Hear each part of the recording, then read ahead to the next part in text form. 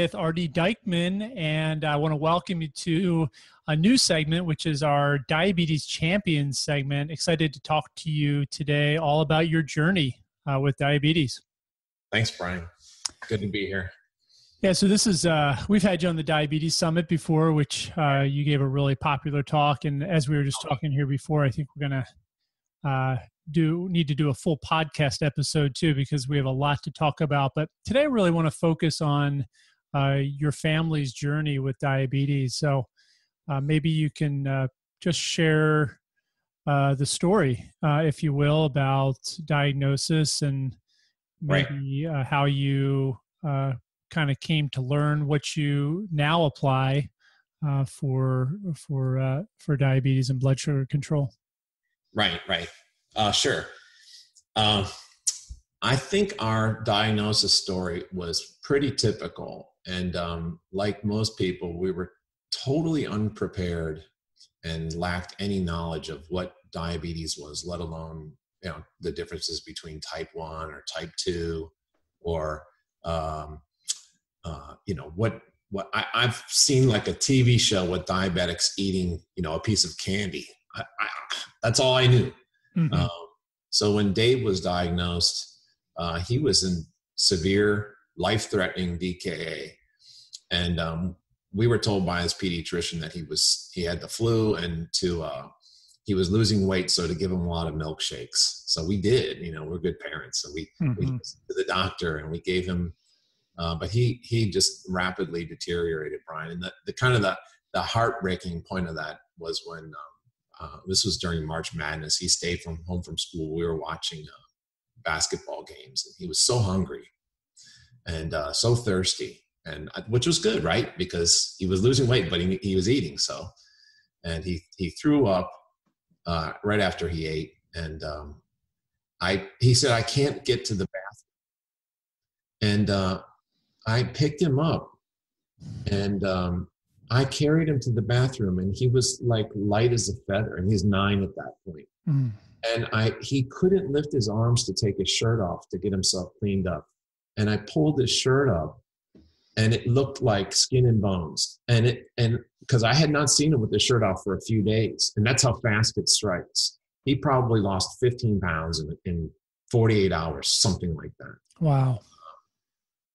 It was the worst moment of my life, man. And talking about this, like, I can't get over it when I talk about what it was like, because I put myself there. And I looked at him, I called my wife, I said, "Roxanne, Dave is going to die." We took him to the hospital, or took him to the doctor that day. And the damn pediatrician said, "Give him milkshakes. He's going to be fine. He's got the flu." We did that for 24 hours. And I took him to the emergency room, and they did a test on him, and they said he's a type 1 diabetic and he's in severe DKA. And how old was he at that point? He was 9 and he's 14. Yeah. So this is 5 years ago. Yeah. Man.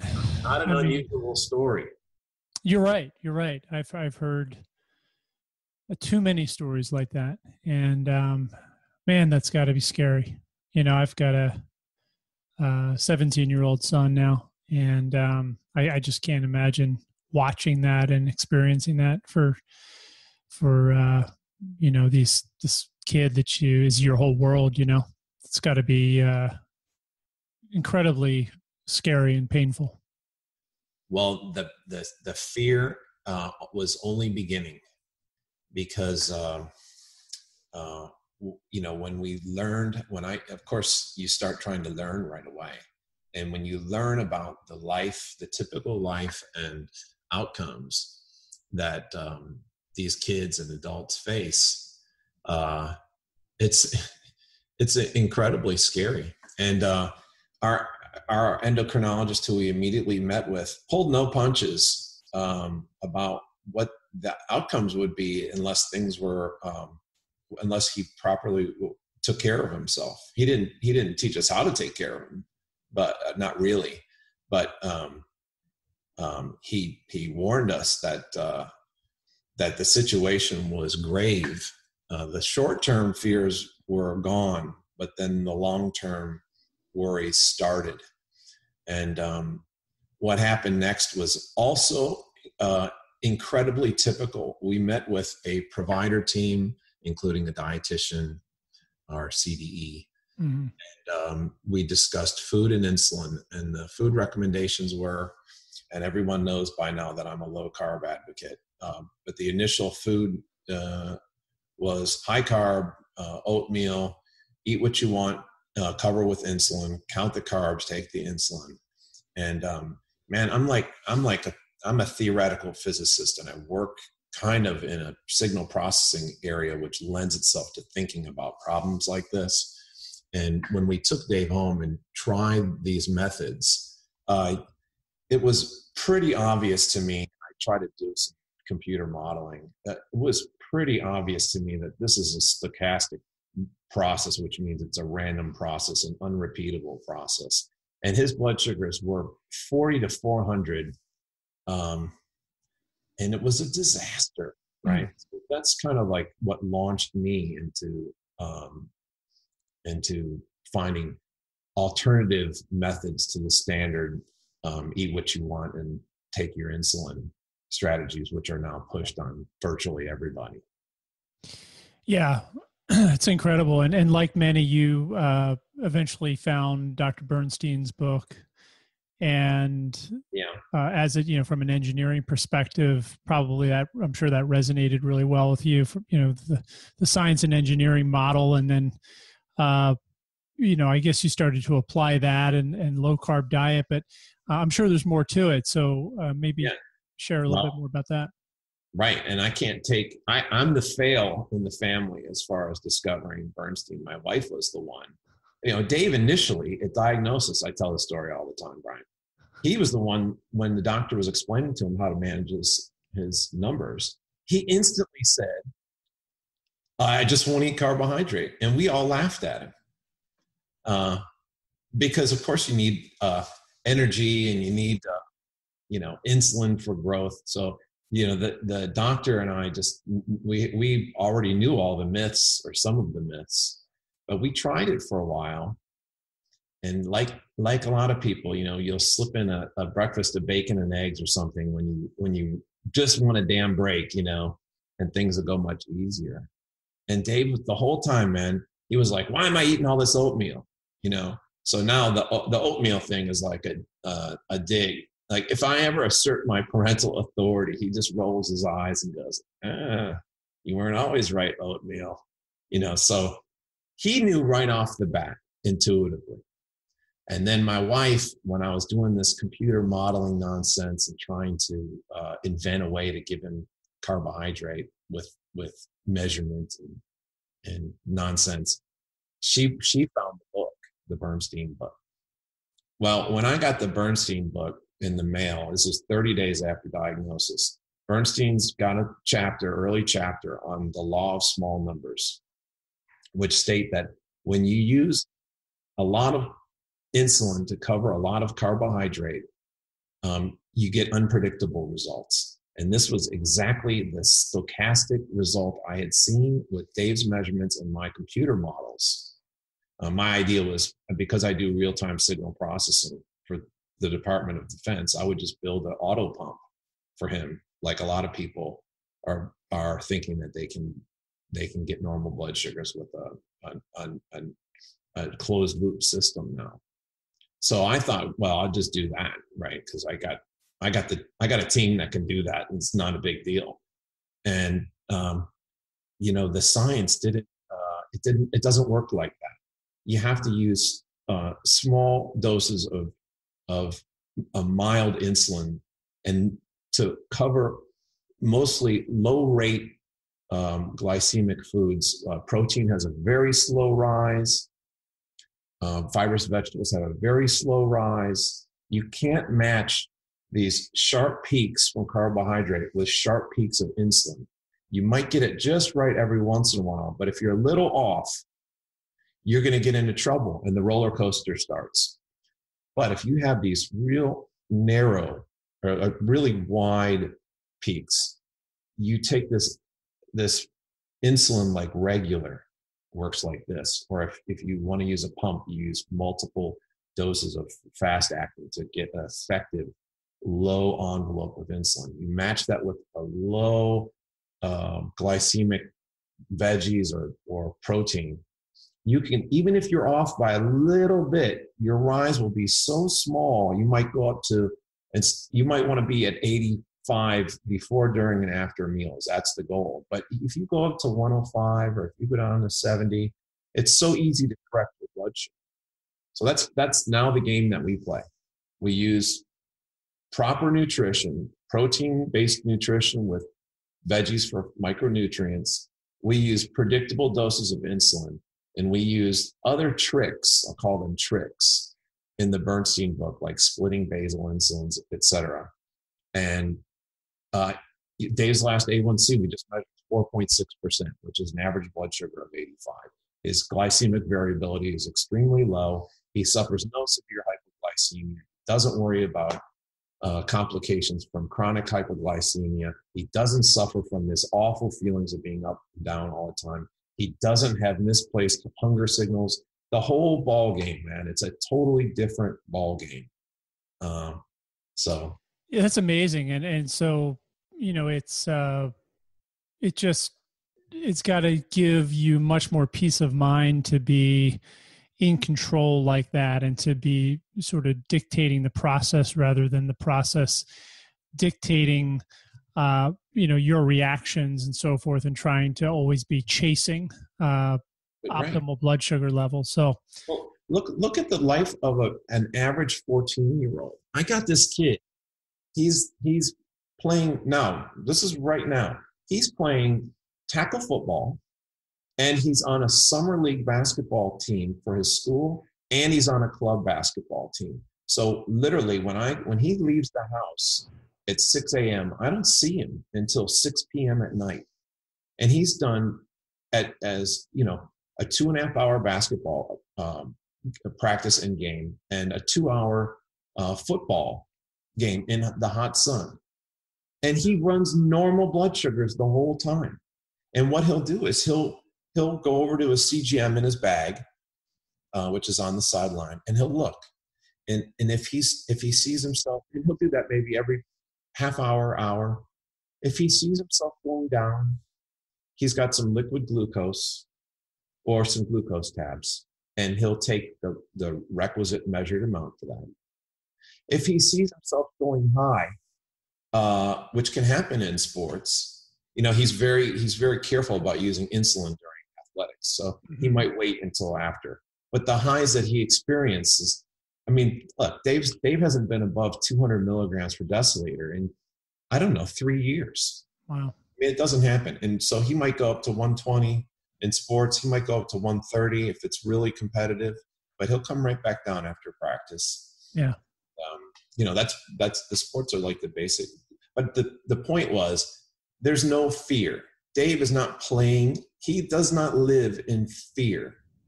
We do not live as parents in fear, because if he has a hypoglycemia, he doesn't have 10 units of insulin on board to cover pizza, chips, and candy.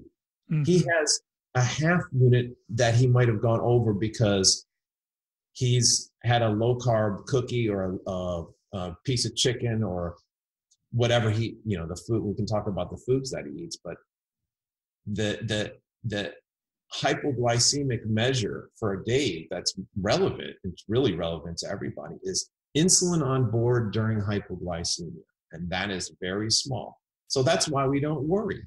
That's why Dave goes out during his day and he can manage his own blood sugar and do it relatively easily and stay between, let's say, 75 and 95 for the whole day. That's why his blood sugars are as a healthy non-diabetic, and that's why it's likely that Dave is healthier than most of or all of his non-diabetic friends. It's all due to this Bernstein stuff, and we use every little trick in that book. That's amazing. Do you? Imagine you obviously still have a physician that you work with. Do you still work with an endocrinologist, or are you just working with a general practitioner internist at this point? And I guess the point of my question is, I'm curious as to how they sort of view what you guys have been able to do Right. in the context of what they typically will recommend to most of their patients with diabetes. Well, I think Dave has a nice relationship with his doctor, so it's not the typical situation that most of the people that I know who are trying to get normal blood sugars and remove this agony all day long are in. So, our meetings with Dave's endocrinologist are mostly about getting the right labs for Dave. I like to check Dave's blood glucose to make sure his meter's on the money. So I get that. He finger sticks a number of times during the draw sample, and then we compare the meter. I want to make sure his meter is correct while he's in range around 80. That's what I'm looking for. I want to check his vitamin D. I want to check his free T3 for hypothyroid, which is part of the autoimmune cluster. And free T3 is the right thing to check. We check his A1C. And then there's so many damn prescriptions, Brian. We got to get his basal insulin. We got to get his bolus insulin. We got to get his Dexcom set up. We got to get his syringes. By the time, and then he measures his growth and all that. Dave's like 99% height, and because he eats well and he's got normal blood sugar, so he's going to grow. By the time we get through all that, there isn't, care providers aren't really paid for their time. They're paid for procedures. So there's not like a lot of time to get philosophic about the fact, he's happy with Dave. He's got probably other patients that he's got bigger issues with than Dave. Oh yeah, absolutely. Yeah. It's just, a lot of doctors have never seen that and don't even, I don't think, realize it's possible. And so it brings to my mind this, it feels like he's either got to sort of just look at Dave as a very, very unique situation. Yeah. Otherwise, I don't know how you could continue to practice the same way. Well, the typical response, which is not from our endocrinologist, but the typical response, and I know enough people bordering into the thousands now, so I can make this statement, is that the endocrinologist or physician thinks there must be something. They've been trained for carb counting.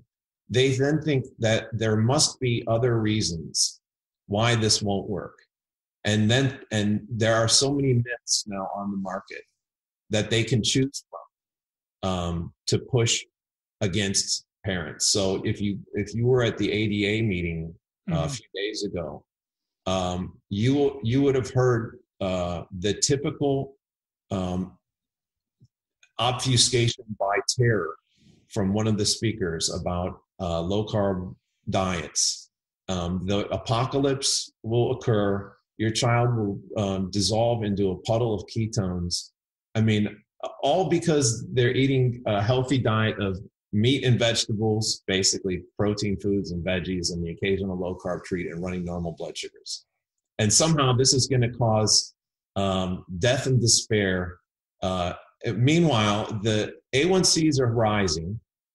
There's a new obesity crisis in type 1 children from what is reported by Jocelyn to be the strategy of eat what you want and cover. It's a disaster. And yet the kids who are doing well and not like everyone else are such a mystery to the endocrinologist.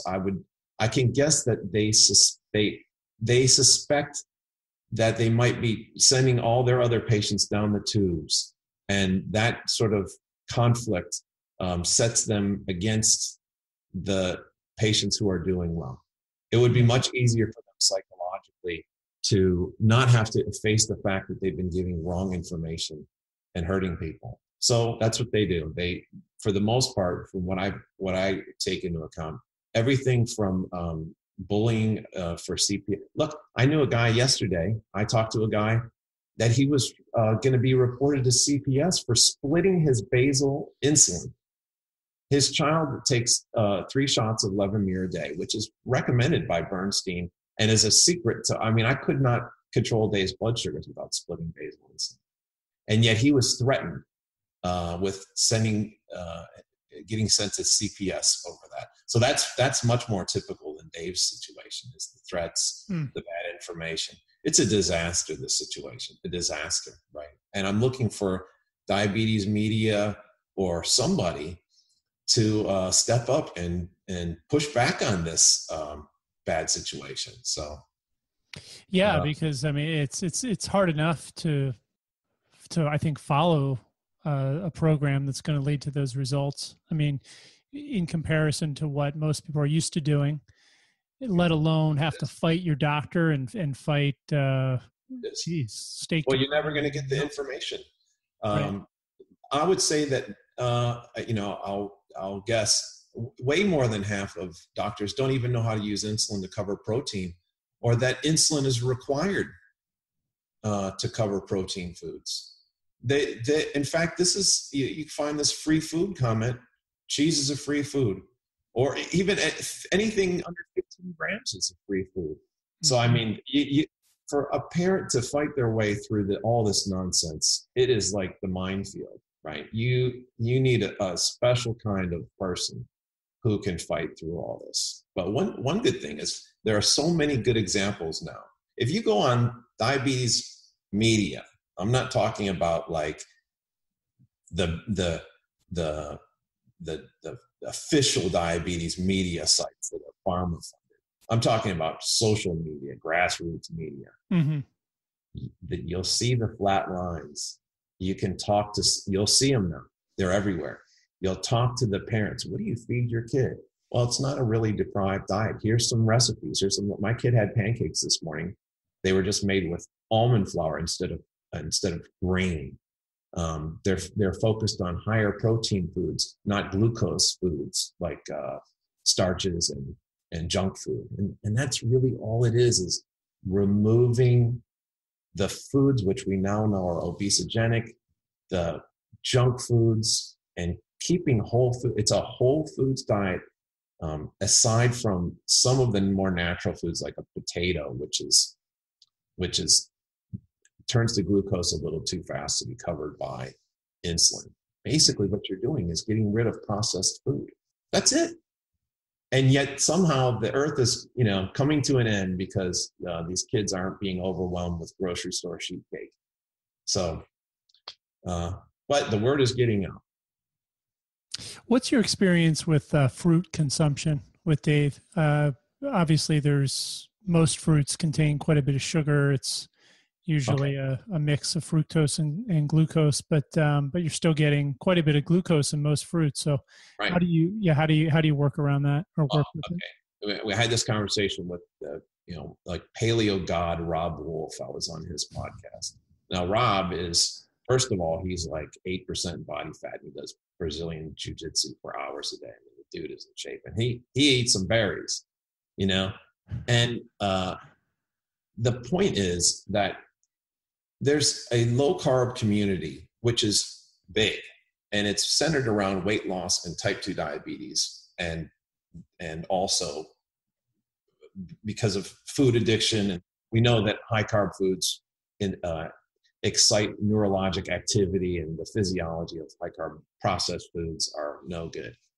But the reason a type 1, and so Rob will eat a banana, I don't know if he eats a banana, maybe he's going to get mad at me now, but he'll eat some berries and stuff like that.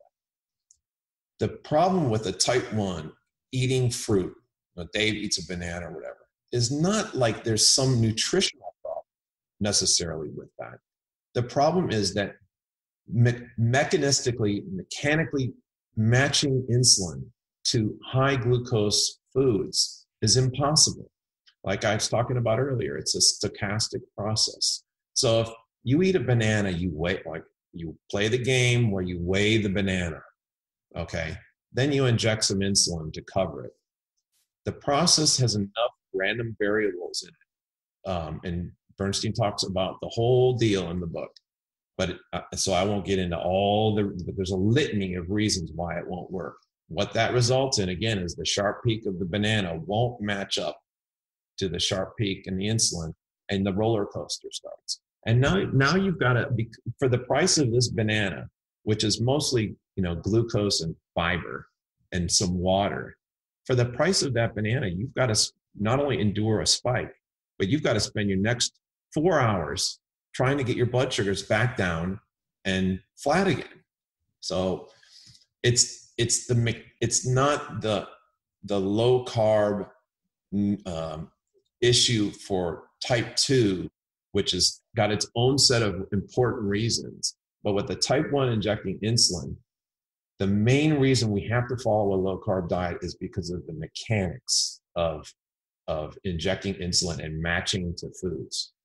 So given that, it's an extremely fortuitous situation that it turns out, this is sort of the miracle of low carb, that the foods that we have to give up if we want to get this steady flat line are not required nutritionally.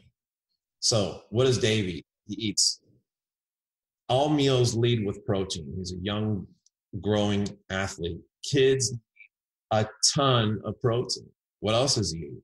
He eats vegetables and a variety of vegetables. So he eats meat and veg, man, just like grandma told you to back in the day. Eat your meat and veg, right? We lost that phrase. And then there's no deprivation in the diet. Dave has, and probably needs some of these low carb snacks. Like my favorite dessert is, and everybody in the family is this, check out Maria Emmerich and check out Carolyn Ketchum.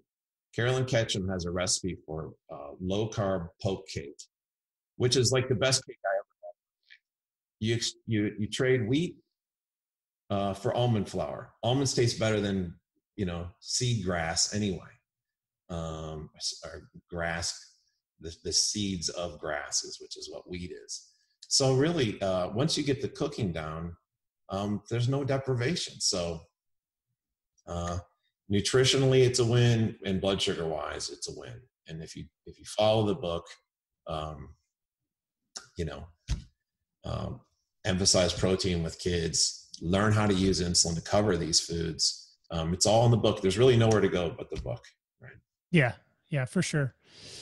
Well, one of the reasons that I wanted to do this segment, the Diabetes Champion segment, is just like you said before, there's lots of stories on diabetes social media about people who have been able to get in control of their blood sugar, have been able to be successful using the approach like you guys use and others to to find success. And the mental and emotional factor, I think, is huge, when you're able to, like you said, eliminate that fear and to really get back in control or maybe get in control for the first time.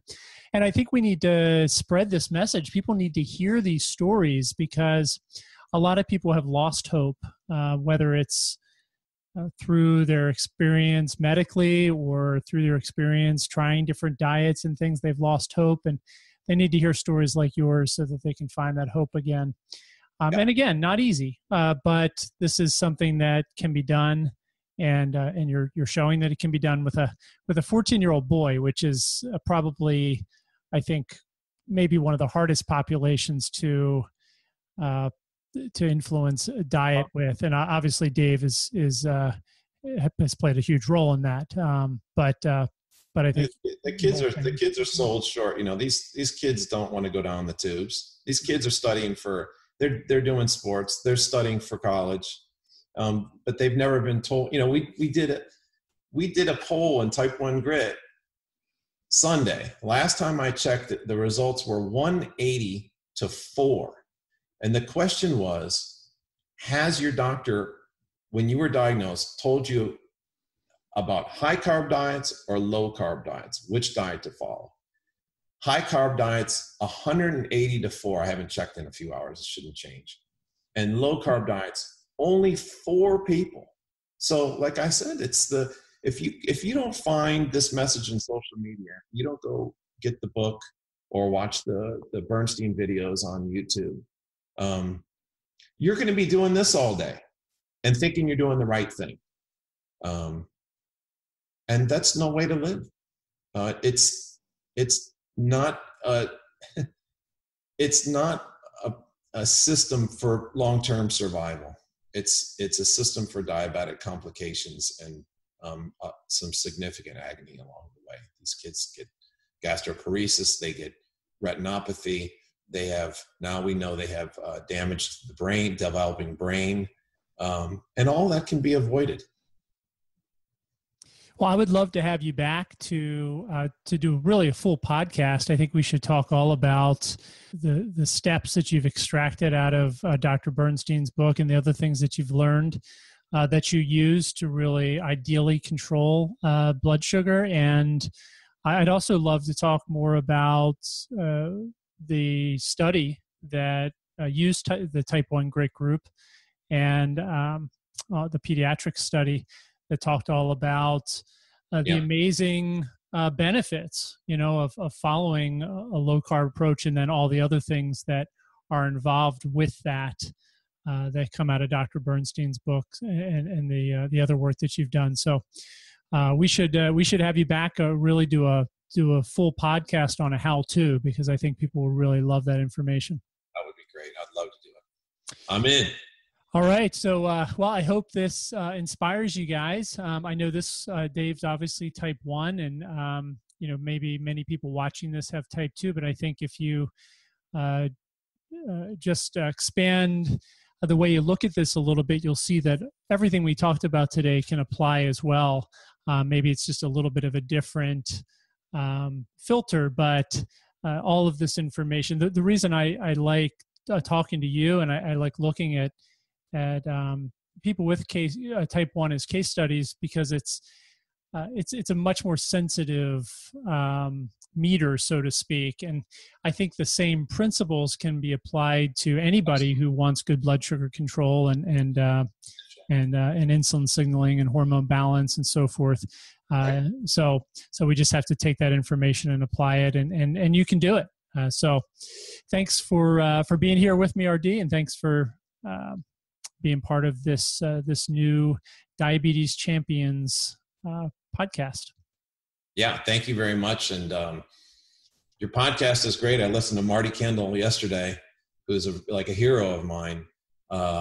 Keep up the good work, Brian. This is important stuff, and I'll do anything to help you get your message out. Fantastic. I appreciate it. Thank you. And for all of you watching, thanks for checking out this episode as well. And we'll be back next week with another Diabetes Champions, and check out our Mastering Blood Sugar episode coming up here soon as well. Thanks, everybody. And this is Dr. Brian Mowll, the diabetes coach. We'll see you back next time. We'll be back next week with another expert interview.